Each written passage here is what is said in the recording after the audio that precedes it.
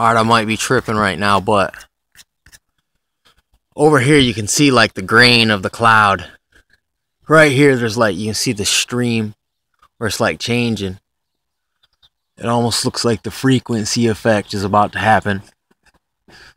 I don't know, but it's strange, especially like right there.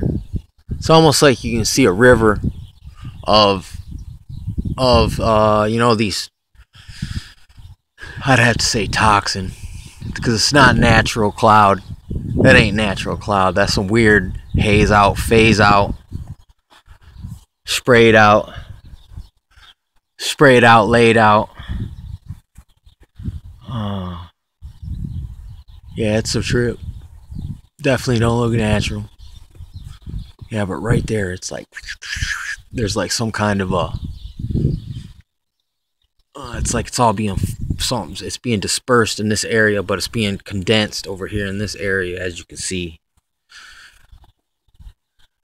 Like, look at that sun. Just right over that sun, it's just one big haze, like a giant gray haze over this lower half of the hemisphere. It looks like, because it looks like it divides right above me, and behind over here you can't see it. Or maybe what it is, the light from the sun is what activates all these chemicals that turn gray.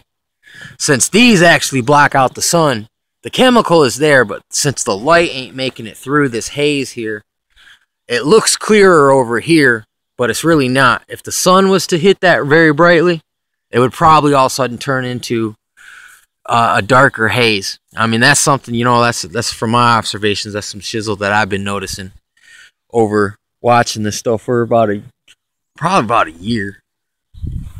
I mean, I used to watch videos about it for a while, but I didn't actually just go out and with the intention of capturing as much different things as I could. Like, yeah, man, you're back off there on that horizon. Yeah, the birds are going babe shizzle right now. Over there in that bushy lot right there. Oh, look at that. Man, there's that river effect, man. It's just kind of strange. That's the only way I can describe it. It looks like it's kind of like in the river, man. When you watch the rapids and you can see on the sides, they don't move as fast as the stuff does in like the middle or wherever the water's got the most like if there's a pinch point where it increases the flow on the bottom that you can't see.